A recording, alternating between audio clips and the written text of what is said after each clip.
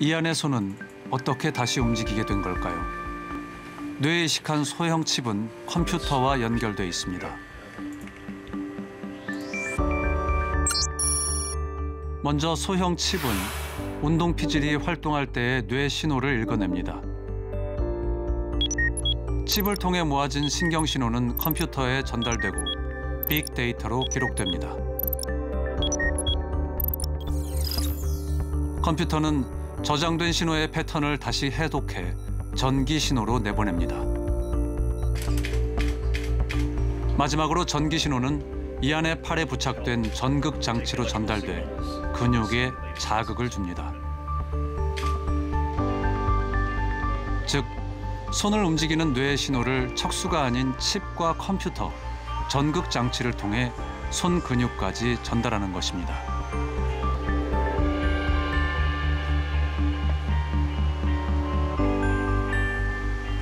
중요한 것은 이것이 단순히 컴퓨터에 의한 것이 아니라는 겁니다. 이 안에 뇌 훈련이 더해져야 한다는 것.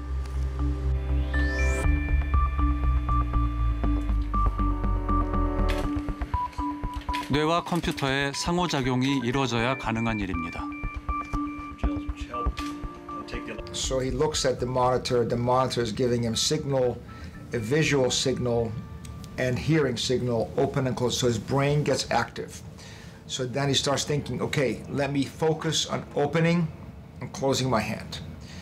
Then the motor cortex, he has to do that over and over, very difficult. And that sequence with repeated trials, you match the movement on the screen with the thought that links to that movement with the electrodes that make you move. 화면 속의 손동작을 보면서 손을 움직이도록 지시하는 뇌 신호를 활성화시키는 훈련.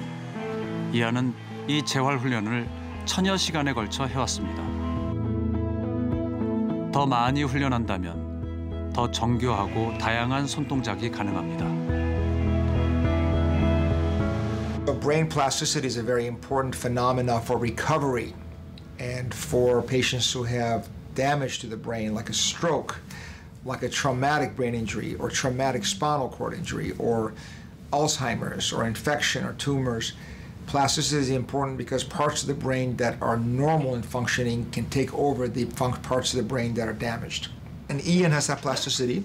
In 2 years, he's able to very quickly think about movements and is getting much more sophisticated movements. So there's plasticity of the brain. There's also adaptation of the software.